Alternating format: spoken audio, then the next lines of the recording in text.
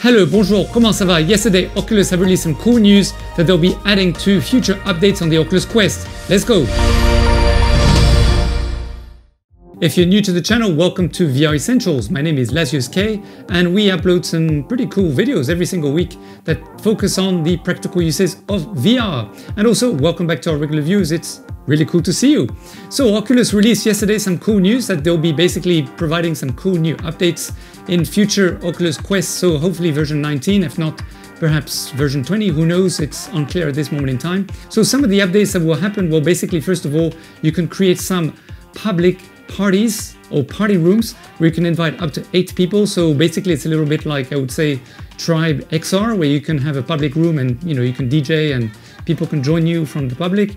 Well, for Oculus, people can basically have voice calls with up to 8 people, but you can't yet have any video calls. So hopefully video calls would definitely be cool to have in the future. So in line with Facebook's mission, which is to make things as social as possible, is they're enabling you to basically connect with your friends to go into what's called travel mode. So you can basically, depending on the game that they've partnered with, you'll be able to connect instantaneously in that game in multiplayer. So do go to the link description below, the like button, for the list of games that they've partnered with and that will be compatible. And finally, to make it easier for people to connect with those who have an Oculus device, whether it's an Oculus Go, an Oculus Rift S, or an Oculus Quest, basically you'll be able to find people based on the Facebook profile that they have and also own an Oculus. So you can now be found or search for people who have an Oculus using the Facebook name profile and not necessarily only their Oculus profile name. Before I go, I just want to give a very quick shout out to all those who went and watched and comment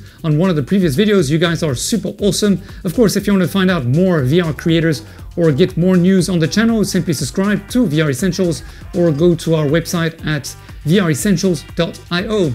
Alright, until next time, remember also to hit the like button so that you and I can grow the community and help as many people as possible in virtual reality.